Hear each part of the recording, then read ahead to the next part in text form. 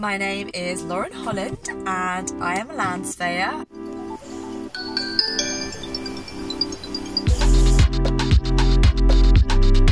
So today I am on a monitoring job as per usual.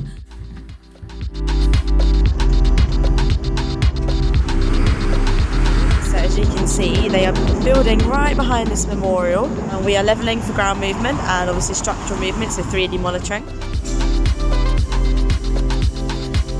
Yeah.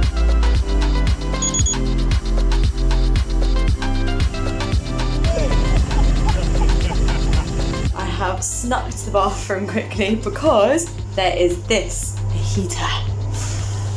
One of the things about the job that I'm quite lucky about is that I have the ability to work from home. It's nice, it's flexible.